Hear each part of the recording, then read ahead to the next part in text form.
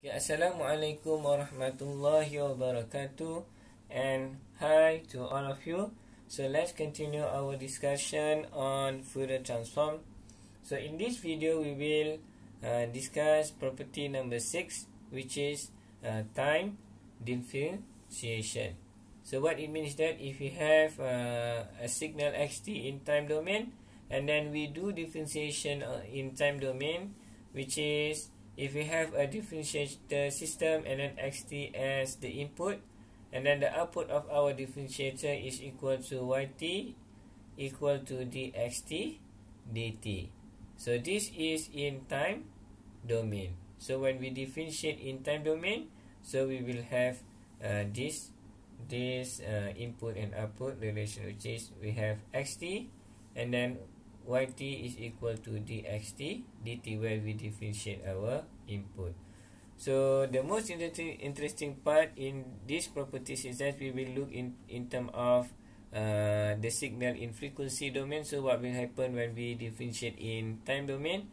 So we have xt equal to x omega, and then when we do differentiation in time domain, which is yt as the output, and then y omega, which is the Fourier transform for our output, this will be equal to j omega x omega. So meaning that in frequency domain, so what we need to do is just when we do differentiation in time domain, we just need to multiply with j omega, our input signal x omega. It's very simple. Okay, so just multiply with j omega. Right, so let's do one example on how we can use these properties to find our Fourier transform. Okay, so for example over here, so we are given xt equal to e negative 2t ut and x omega equal to 1 over 2 plus j omega. And then we need to find what is the Fourier transform for differentiation of xt. Okay, so we need to find the Fourier transform of differentiation of xt, which is this one. So based on properties number 6, which is time differentiation properties of Fourier transform, as we know, Fourier transform for dxt is equal to j omega x omega. So for example, we have a differentiator as system, and then the input is our xt signal, xt, which is equal to e negative 2t, and then the output of the system will be equal to yt equal to dt, which is this one is xt. Okay, so in frequency domain, so we have x omega, and then this will be equal to 1 over 2 plus j omega, which is given in the question. Okay, so what happened is that for the output, okay, frequency response, if frequency response is equal to, okay, which is based on our time differentiation properties, so y omega is equal to j omega x omega. Okay, which is this is the xt dt. So y omega is the one that we want to find. Okay, y omega. So in order to have this, so we must know what is our x omega, which is we have already over here. So we can just plug into this equation to find our y omega, which is this equal to j omega, and then multiply with 1 over 2 plus j omega. Okay, this one. So we can have this. So we have j omega divided by 2 plus j omega. So this is our Fourier transform for the xt dt. Okay, so let's do another question.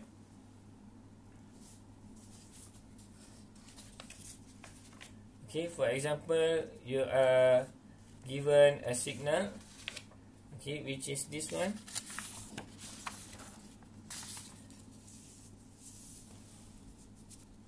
Okay, we are given a signal xt, and then we need to find what is Fourier transform for xt. So we want to find what is our Fourier transform for xt. That is what we want to find. Find the Fourier transform of the signal given below using time differentiation properties. So that means we want to find Fourier transform of our xt, okay, which is this is x omega, right? So we need to use time differentiation properties.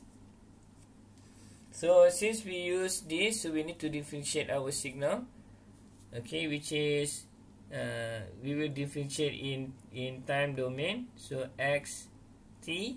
So this will give us, okay, so we can divide into part by part. Okay, so for this one, so we have over here positive 1,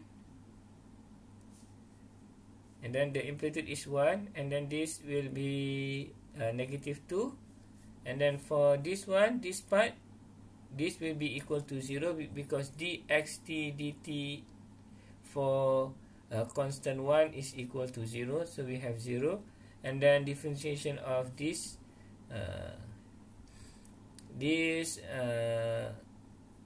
triggering, okay, this will be negative 1 because it goes down, so we have negative 1, okay,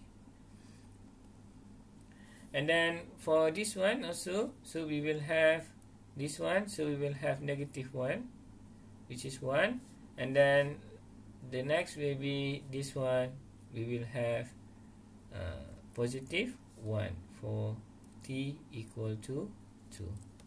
Okay, so we have this one. Okay, so we can represent this. This is the x t dt. This we can represent for this one, which is delta t plus 2, and then for this one is plus delta t minus 1, okay, which is plus 1, sorry, and then this one is plus delta t minus 1, okay, and then for this one is plus delta t minus 2, right? So we have already this one, and then we will use differentiation properties, okay, which is this one, okay. So we need to differentiate this, okay, and then we will have j omega, right? So we need to differentiate this, and then we will have j omega. So we will do Fourier transform for this one. So Fourier transform for this, and then also Fourier transform for this one, right? As we know, okay, Fourier transform for this one, which is this one, okay, equal to j omega. So we have xt, so meaning that we have x omega. Okay, this will be equal for this one. So we need to check our Fourier transform table. Okay, so this is a delta function, so we need to check our delta function, delta t, and then Fourier transform for delta t is equal to 1. However, we have delta t plus 2, meaning that this is time shifting properties. Okay, time shifting properties of Fourier transform. So if you check the properties for time shifting properties, which is this one, so we will have e negative j omega t naught, which is t naught is depend on our value of this one. Okay, alright. So our t naught for this one will be equal to negative 2. Okay, so we can use this. So we have e j omega t naught x omega. Okay, so in this case our t naught is equal to negative 2. So we have e negative j omega negative 2. Okay, and then we have x omega, which is our for Fourier transform for delta t is equal to 1, right? And then plus with e, same thing, this one is shifting. Okay, so we have this one will be equal to negative j omega minus 1.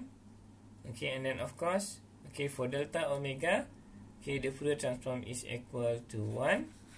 And then if we continue,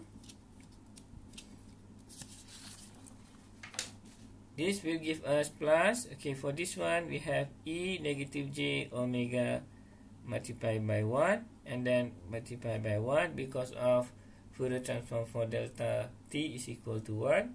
And then lastly we have e negative j omega multiplied with 2 and then multiply with 1.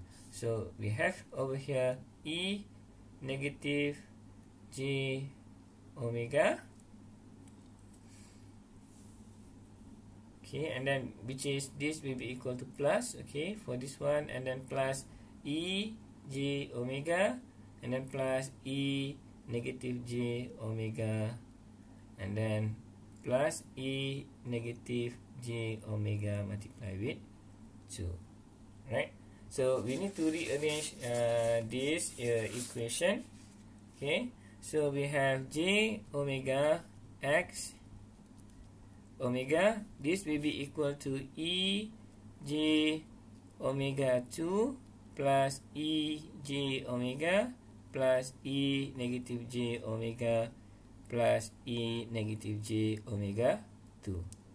So we rearrange this equation. So e j omega with e j omega we can put side by side. So we have j omega 2 and then plus e negative j omega 2 and then plus e j omega plus e negative j omega.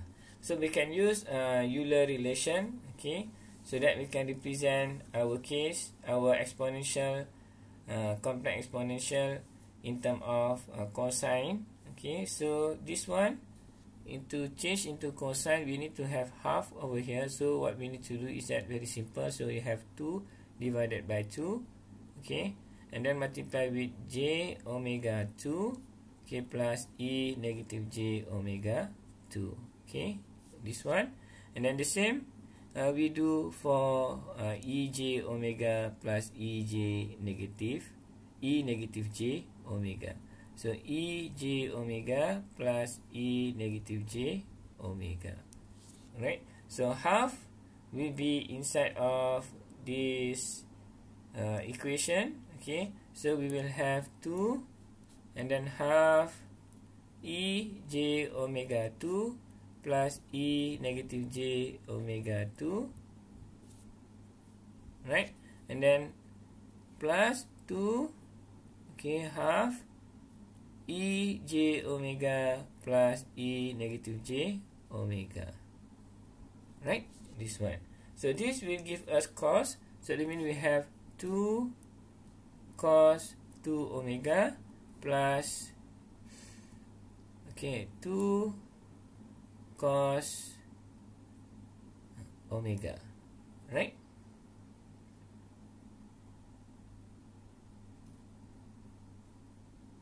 Okay, so this will give us 2 and then cos 2 omega plus cos omega.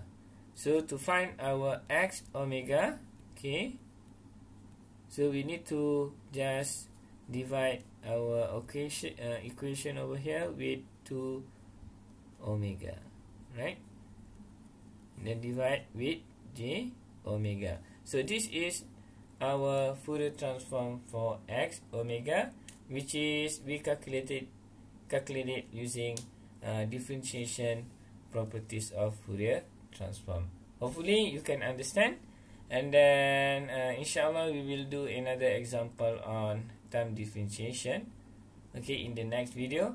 And then thanks for watching and bye.